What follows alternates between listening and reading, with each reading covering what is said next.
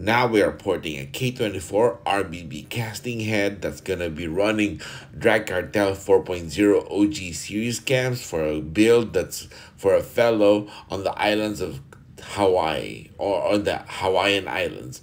This is gonna be a fun project for him, so we're gonna work on the head ports here. We're gonna discuss all the things that we do, including the details on how we do the chamber work, like this, and of course all the other stuff that we're gonna do, and then talk about the intake manifold options that we have, his setup like this. So yep, let's go.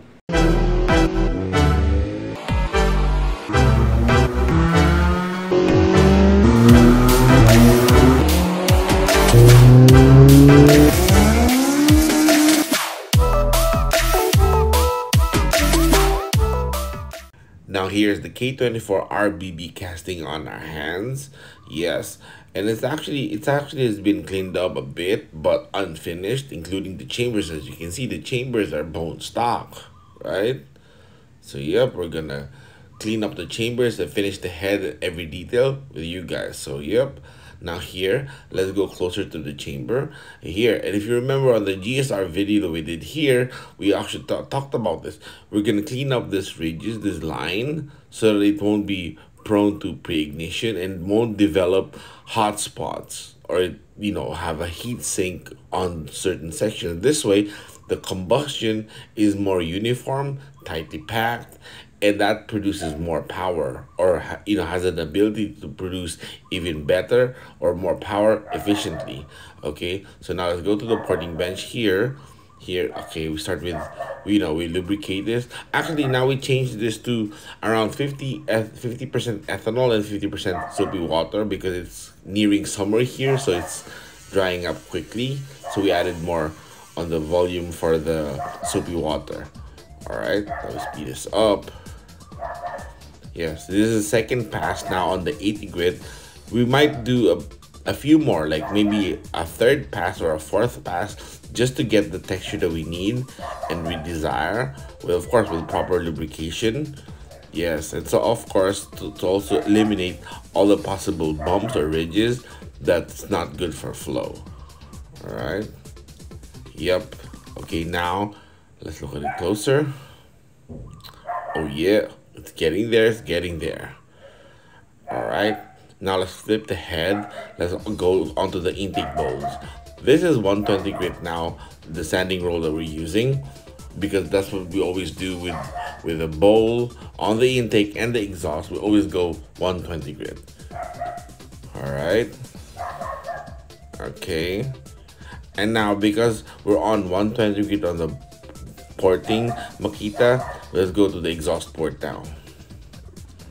This way we don't have to change the bit right away. Makita grinder, sorry. All right, there you go. Getting closer.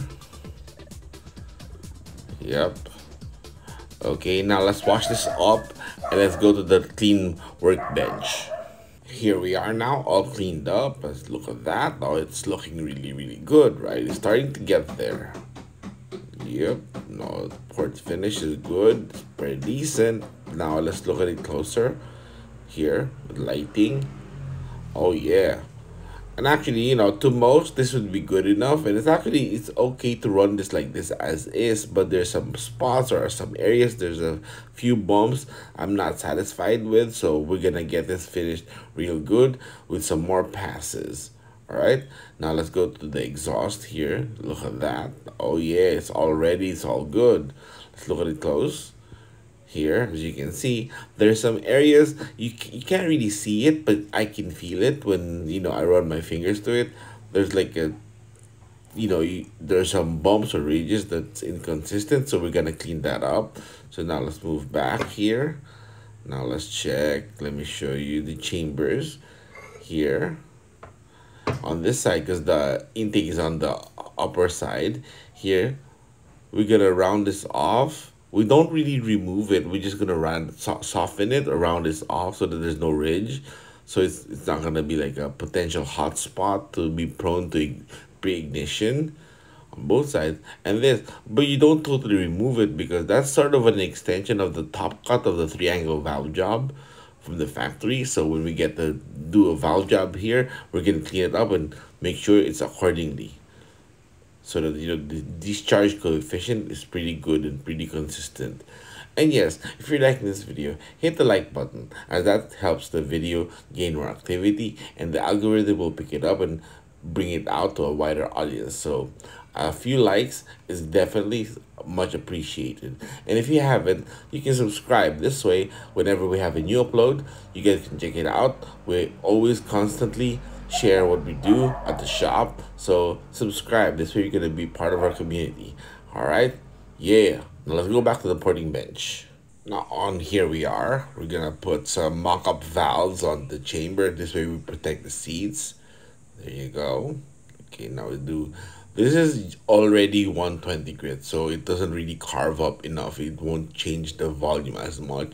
So when we check the CC volume on each chamber, it's not so far off. So it's gonna be easy to equalize all of them. All right, now we're cleaning it up, making sure all the bumps and ridges are gone or smoothed out at least.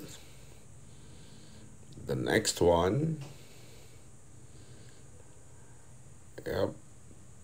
And the good thing with this is the one thing I like about the K series and even the B series, because it hasn't really run too long or too bad with bad, tune. The carbon buildup is easy to remove, and you see it's getting partially rounded off.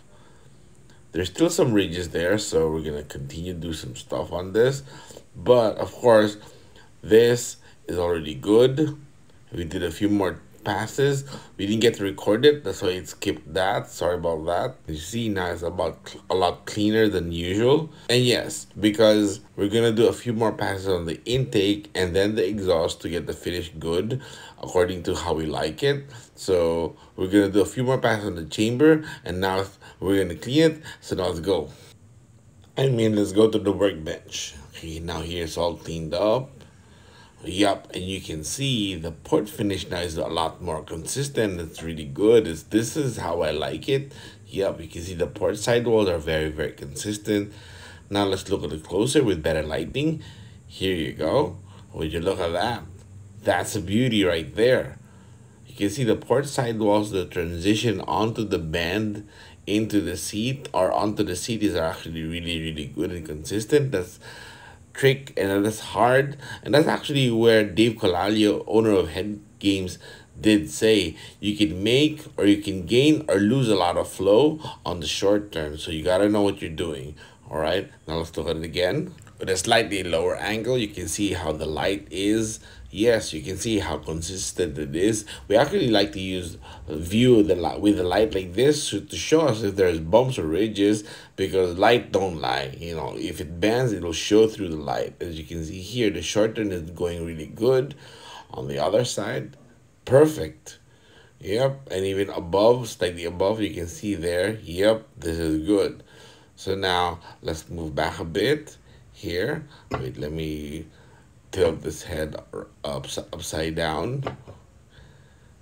There, you can see the chambers is actually really, really good now. Wait, let me tilt this so they can show you the chambers well. Here it is. So the ports, the intake ports are on the lower part. So you can see it's rounded off. There's no ridges. It's softened up actually. The lines are the streaks. Yep. Wait, let me turn this to show you better. Here. You can see, wait, there you can see it's all smooth, and there's no more sharp edge or line that could be a hot spot. So this is perfect. Yep. And now here, let's show it again. You can see. So after a valve job, this may have a bit more ridge again, and we're gonna clean it up after. Of course, finally, lastly, we check the CC of the chamber on each. So now let's look at the exhaust ports. Let's go. Here it is now. Oh yeah, look at those exhausts. It's starting to look really good, right? It's actually good now. Here's close. Yes, as you can see, we tried to keep it as round as possible from the valve seat all the way to the throat, all the way to the how it merges as to one port. So that you can see light shows you it's curving really well consistently. There's no unusual bumps or ridges. You see there from the top. Well, that's the floor, of course, because the head is inverted. Let's look at the pictures here. You can see the bowl, and you can see before the seat we didn't really touch that ledge because we can, you know, carve it out, but it's gonna be too big, so it's gonna kill velocity. So now let's look at the chambers again on the other side. Let's tilt this. Okay, careful. We don't want to bang the head. Okay, you can see the short turn is really good, right? Yep. Now slowly here, there. Okay. Yep, and the chamber is gonna get CC'd all equally. And we're gonna check on this combustion chamber volume before the valve seat. We got the valve job, and then after, because it slightly changes sometimes. So we make sure it's equal at the end part when the final assembly is done. So it's gonna be good. And of course, it'll receive new Supertech valve guides as the owner is sending it to us. So we're gonna have that changed. And yes, that's gonna be all good after the valve job. Yes, and of course, here are the other parts that the owner has.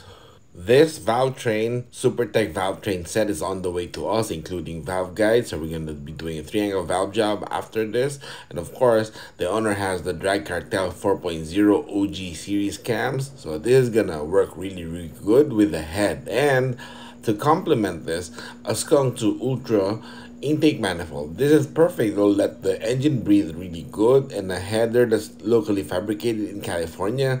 I forgot the name he mentioned, but this is gonna be really good.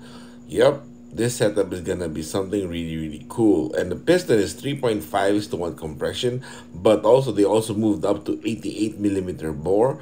So yep, this is gonna be doing really good. And actually they're hoping to reach 300 wheel horsepower, and that is something I know they can reach with a proper head like this that we did. So it's gonna be really a fun project for them. And of course, once we get the valve guides installed, we'll have more updates on the page. And of course, when they reach the goal, we'll still post it in the page. But for now, you can click on the K28 Type R head here.